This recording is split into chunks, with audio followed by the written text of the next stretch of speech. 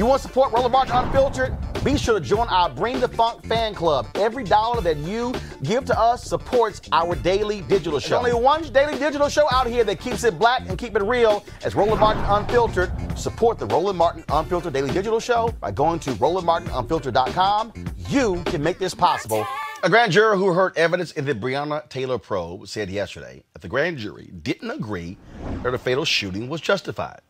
Now, this came after a Kentucky judge ordered records in the proceedings released to show if public elected officials are being honest. In a statement, grand juror number 1, as a person has been identified, said that the only charge presented during the proceedings by Kentucky Attorney General Daniel Cameron was wanton endangerment. Former Louisville police officer, Detective Brett Hankison, was indicted last month on that charge for firing shots into the apartment of Taylor's neighbors.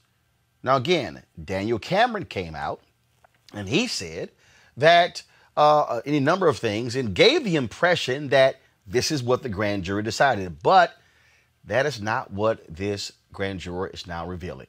Let's go to my panel.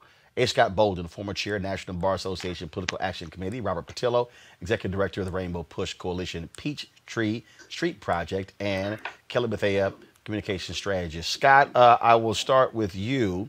To hear this grand juror come out with this statement here, basically what it shows is Daniel Cameron is a damn liar, and he tried to pull the wool over the face of everyone and not wanting us to know what really happened in that grand jury proceeding. Well, yes and no. As soon as we found out it was not an investigative grand jury, then you knew whatever the prosecutor puts in before the grand jury, they're going to vote on. He didn't put in everything. He didn't put in all the witnesses. He put in what he thought he could prove. And so essentially, this investigation, this commission, the specialty, if you will, simply wasn't special at all. It was like any other prosecutor putting in a grand jury what they believe that they can prove. And so that's not justice for Breonna Taylor. That's not reality, if you will.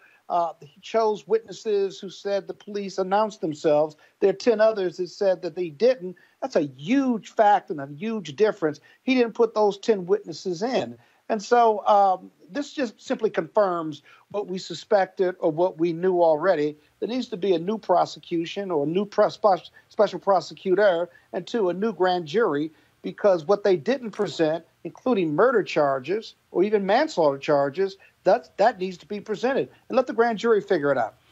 Look, bottom line here, Robert, again, Daniel Cameron tried to think all of us were boo-boo the fool. He comes out with this news conference. He makes this announcement, all this grandstanding, when the reality is he operated more as the defense attorney for these cops. Well, normally grand jury proceedings are secret. Normally they're not recorded. Normally this information never comes out. And so the question is, how many other times has this happened under his watch and under other prosecutors' watch? That's why we have a need for federal legislation and federal intervention in local prosecutions. This is why during the Obama administration there were so many consent decrees entered into between the federal government and local law enforcement. Because part of the issue that we run into is, simply put, that local biases and the predilections of the prosecutor determine what justice is in this country. There is no hard set fact pattern which can ensure that we will get justice if one of us is killed or murdered. And it's completely incumbent upon either the local district attorney or the state's attorney, depending on your jurisdiction, or the attorney general in the state to bring justice. And in this case, because we do not have an operational civil rights division of the Justice Department, there is no hope for federal intervention either. What Mr. Cameron did was pick and choose the charges that he will present, and instead of allowing a jury of our peers to decide whether or not these officers were guilty of murder, he made the unilateral decision that he wasn't even going to bring up the subject. So, of course, a special prosecutor should be appointed. Of course, the case should be reopened, and we should look at it again. And also, these indictments do not have to come from a grand jury. They can come from a preliminary hearing in front of a judge where the information was produced. The prosecution announces in open court what the charges are, what the evidence is, and a judge can decide in open court in front of the entire community whether or not charges will go forward. So So there are various methods within the law by which we can address these issues, but I think what we all can realize from this is that a miscarriage of justice has happened and something has to be done to remedy it. This, though, is the problem that people have with district attorneys. And the issue here is not, oh, if we get a black DA, things will change. This is a black attorney general, but he's also a right-wing Republican. And so this is what people mean by having progressive district attorneys, progressive attorney generals, and the word progressive has never been used with Republicans.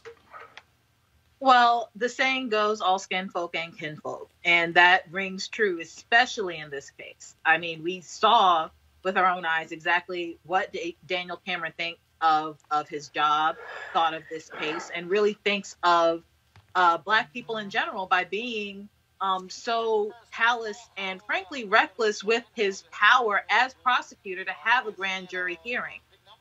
Like my colleague on this panel have said previously, a grand jury is supposed to be a positive tool for the prosecutor to basically lay out all the facts that they have and make their case without any interruption or opposition in the room.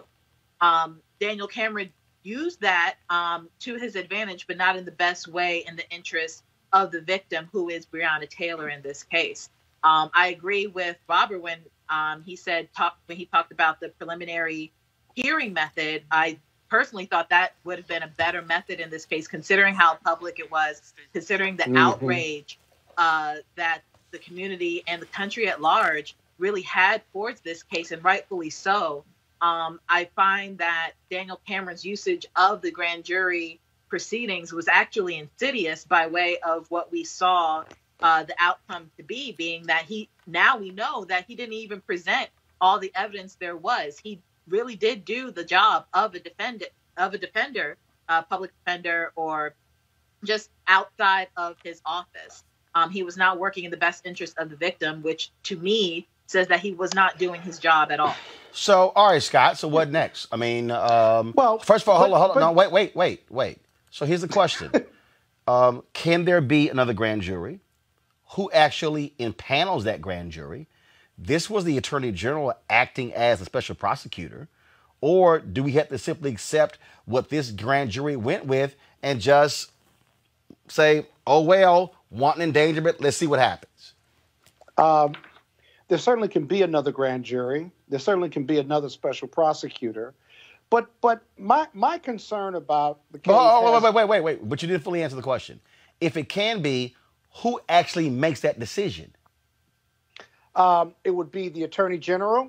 It would be the local prosecutor or the governor in the state of Kentucky. So you're saying that, because a grand jury was impaneled here, that was led by the Kentucky Attorney General as special prosecutor, you're saying that the district attorney could say, I'm going to impanel a second grand jury, and I will present the evidence to the grand jury.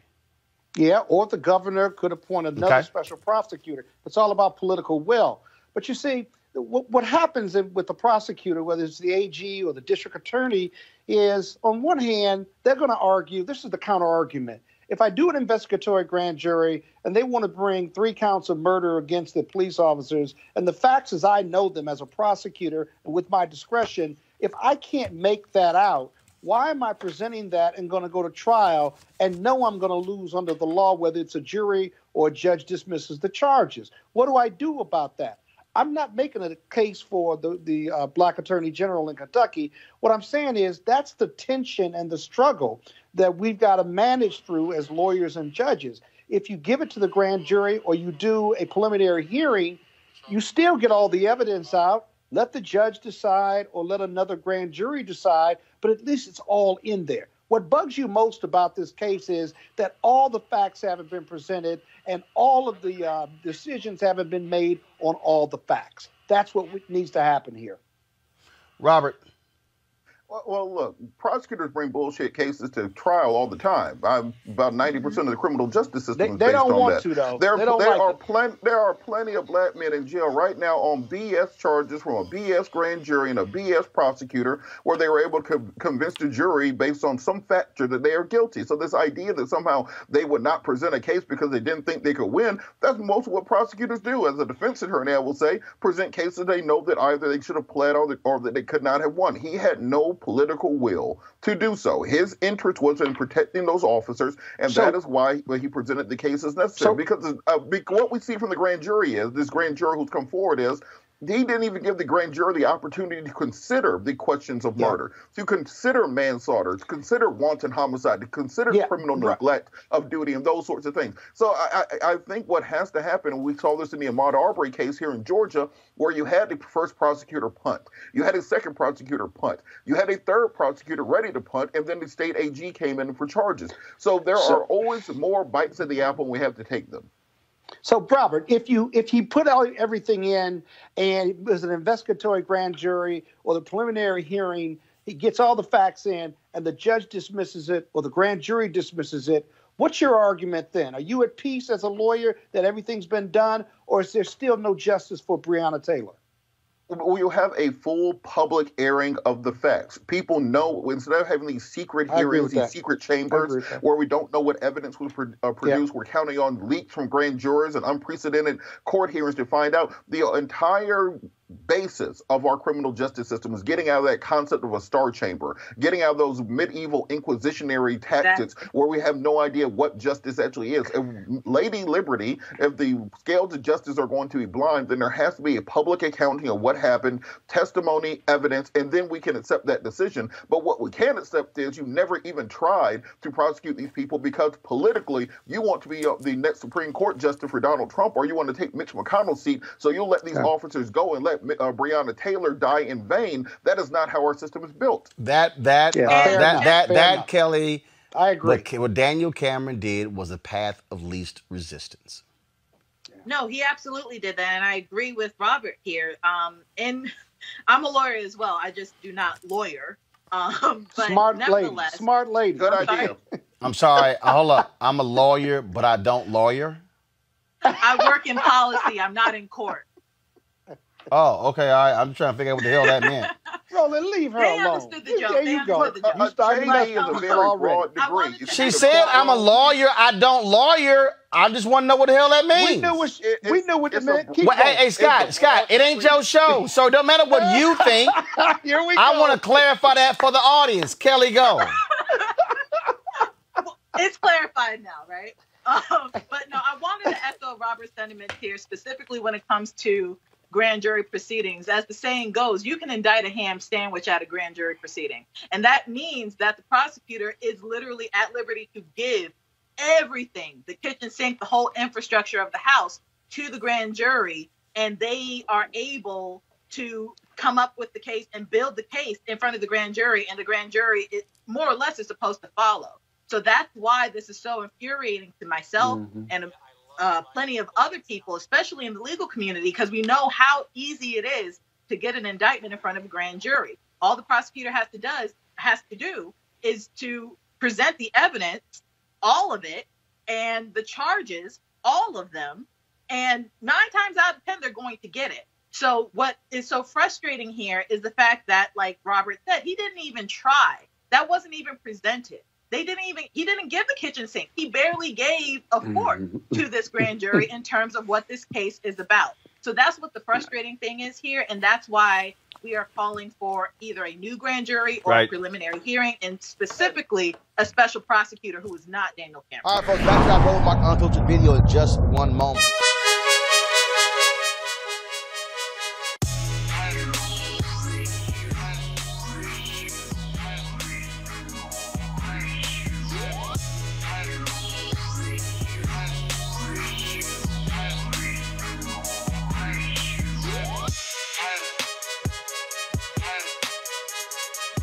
Black-owned businesses here on Roland Unfiltered. We certainly want to thank people at Ceek.com for being one of our partners. It is a Black-owned company founded by Mary Spio. And they have two great products. You see this virtual reality headset here. That's what it looks like right here, where you're able to place your cell phone right in here to watch their virtual reality content, 360-degree video, amazing clarity. You can actually get this as well. Plus, they're a 360-degree 4D headphones. These, of course, great for gaming. Has a headset that comes with it as well. You can also Bluetooth, some music and videos, gaming, all of that. And so you can get these at Ceek.com. You can also, of course, subscribe to their content, Ceek.com.